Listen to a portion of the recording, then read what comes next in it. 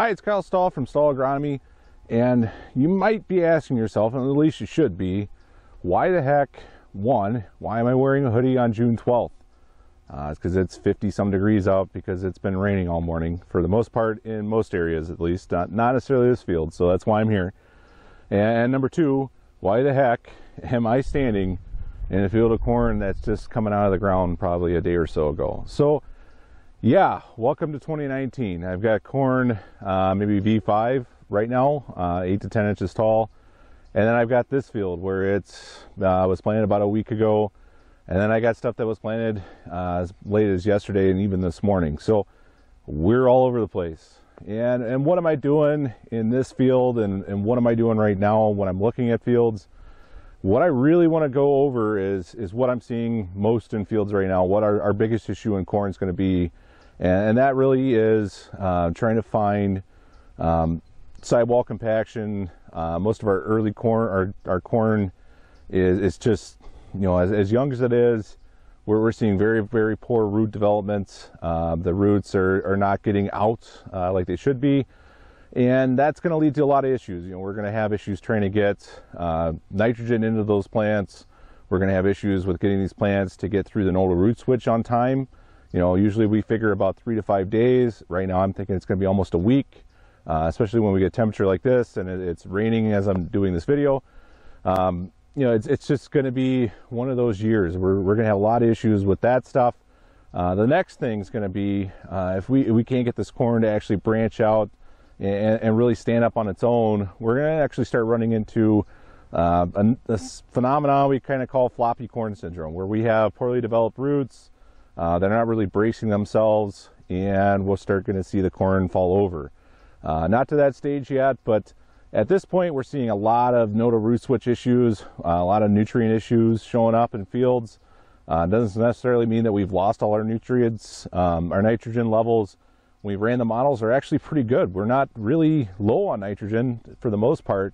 The nitrogen really hasn't left. It's not gone anywhere. It's still there. We've lost some of it, but there's still plenty for these plants to actually survive on, but they're just not getting to it. You know, they're just not branching out. They're just trying to get down and get to something, and they're having a lot of time or tough time doing it. So I'm going to show you real quick kind of what I look at and how to diagnose sidewall issues and what I'm digging for and what I'm seeing. So I'll catch you there. Okay, so I'm in this cornfield and we're going to dig up some of the plants and really see what they look like. Already I'm starting to see this plant here. There's a couple other ones that are starting to come around the crust. So the easiest thing for me when I'm looking at how crusty a cornfield is can you push your finger through it? The trigger pressure at the point where the corn actually comes through the ground, typically the amount of pressure on that, if you can get your finger through it fairly easily without a lot of like pressure, where I'm actually like having a press here, it'll make it through it. But for the most part, this crust is actually pretty hard. So you can see why the corn plants are starting to struggle here. I'm going to dig up one of these, which when it's hard like that, it's usually not a good sign. Yeah, so these are fairly young, but it's going to be really hard to see if there's a lot of sidewall in here from the plants themselves. So I'm going to try to get to another field just the other side of the fence line here that was planted earlier, that's a little bit bigger plant, so we'll be able to actually see where that nodal root switch is happening. But in here, the easiest way when it's this young is basically we'll clear all this stuff out, and I'll grab my metal seed finder and I basically pull on the side of the row and see if I can pull up very easily. And as you can tell, I pull up huge chunks. So really for me, that seed zone is really tight, and this was planted, I know this was planted really wet, so that's kind of why I'm here, but I'll break it up, yeah, I can move through it fairly easily, but when I try to, I can barely I can't even almost get through it. So this is a good indication this is going to be a field we're going to have to watch for sidewall compaction. So I'll move over to the next field and show you what that looks like. All right, so we're in the next field, right? And this stuff, obviously, we're looking at V3 corn plants, basically, for the most part. And if we're going to have sidewall compaction, it'll really show up in here. I mean, obviously, I'm looking around. There's huge lumps on the top. It was definitely worked wet. It was planted wet. So we should be able to see it if we're going to find it. So we'll see how I can get these plants out. But all right. So the first thing I'll look at is the roots, obviously. These are a little bit more developed, much further along than the other one. So this is actually got sidewall compaction pretty bad. The easiest thing is when you're actually looking at this, you can kind of see the trench is basically this way. We've got one root showing off to the side, but on this side there's absolutely nothing. So for me, there's probably one side that's got the sidewall compaction really bad. I've seen other plants where these roots are all straight down the middle, but there is nothing on this side of the plant. So we'll dig up another one just to make sure we know what we're seeing. And it's just like the other field. I'm having a heck of a time getting the stuff out of the ground even. And we'll see what this one looks like. And basically the same thing. So we got nothing growing on this side, and they're actually getting down a little bit on this side. So it's definitely an issue, right? We're going to start seeing this if we get remotely dry at all in the next week or two, which right today, but it's a very high likelihood that we're going to get dry at some point here. So yeah, it's going to be an issue. Are we going to see floppy corn? I don't know. Usually that's more of an issue when we get into shallower planting situations. I can actually check the depth in this right now, and these don't look all that deep. Yeah, we're at about 1.5 inches. So it could be an issue here. Usually when I start getting, around 1.25 inches or even less, that's when we'll really see it show up as far as floppy corn is concerned. There's going to be multiple issues in fields. You're going to start seeing tillage passes show up in fields. You're going to see nitrogen passes. You're going to see any kind of compaction showing up in fields right now. As we get dry, we worked it wet. Now it's starting to dry out. These roots are going to start hitting restrictive layers. You'll be able to make out all kinds of patterns.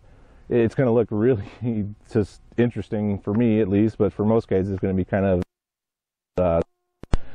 it's going to be an issue going forward. So what do we do, right? Do we put more nitrogen on? Do we pour the coals to this stuff?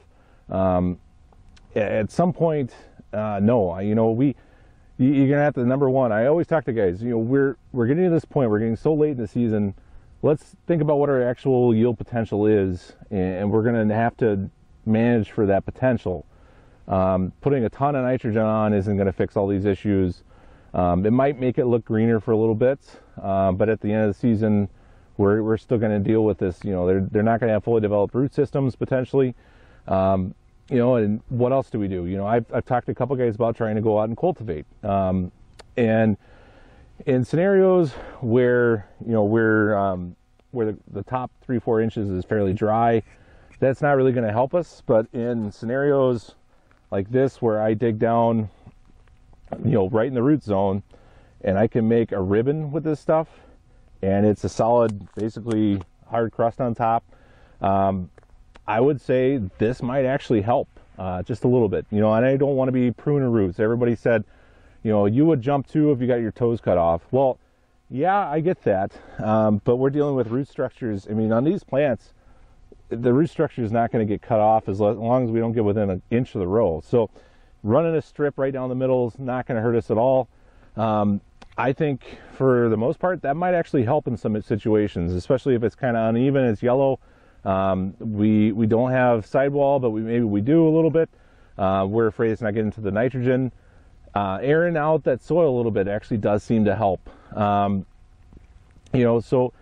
manage your corn to the yield potentially you think it's going to have. Now it's starting to pour here just about, but manage the corn to your potential. Try to understand what's going on in the field and alleviate some of the issues we've got, but we're never going to be able to fix this stuff. This stuff is something we're going to have to deal with all year. This will limit our yield potential at least a little bit, maybe a lot in some cases. So just realize what's going on out here.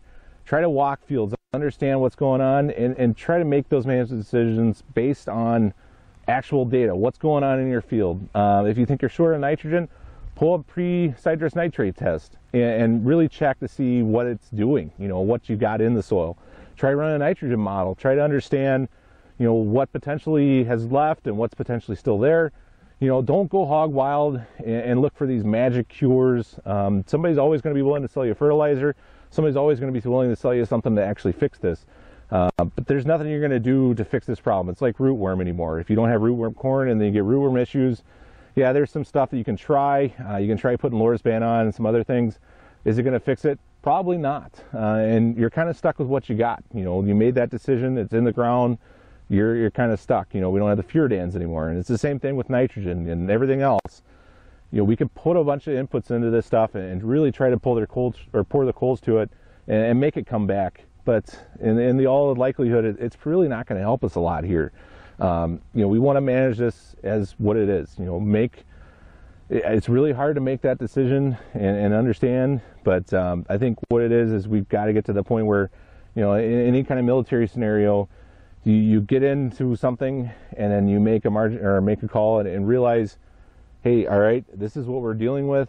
You know, you're going to lose some stuff. You're going to cut your losses and get out, or you realize where you're at, and going backwards is worse than going forwards, and just realize that the outcome might not be 100% what you expected. So just kind of take that into mind. I would walk a lot of fields, understand what's going on out here, and then make management decisions based off of what you actually see and what you can actually come to realization of what's going on. So anyway, I know there's a lot of issues going on.